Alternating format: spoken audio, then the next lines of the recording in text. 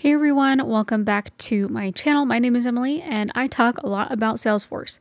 Today I'm going to be showing you how to add a path component to your Lightning page. So there's lots of different reasons why you'd want to use a path. Most frequently you'll see them on opportunities and leads to show you kind of what stage they're in or what their status is.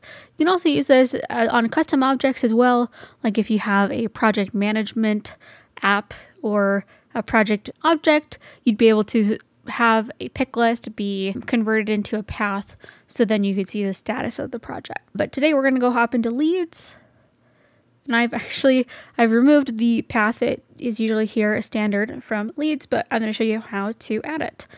So I'm going to go from the gear icon and go to edit page.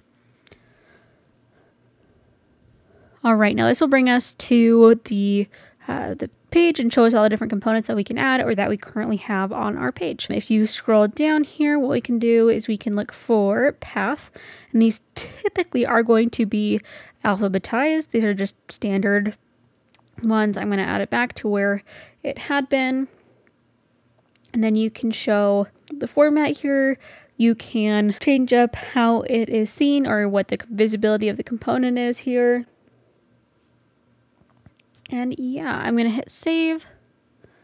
And then typically it would give you an activation. You need to activate this for a specific group.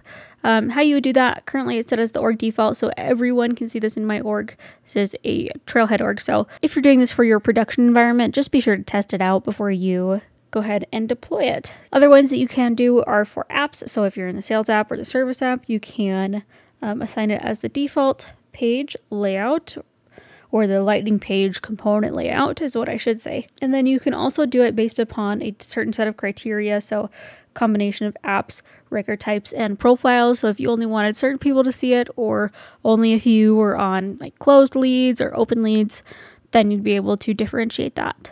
I'm going to hit close and then hit back, and then it should be available for us to see. Here we are. We have the path right here. Again, this does work for custom objects, but you will need to set it up in paths, and that would be in your quick find to go ahead and set that up. But that is a quick tutorial on how to add this path to your Lightning page. I hope that you found this video helpful. If you did, be sure to give it a like, subscribe.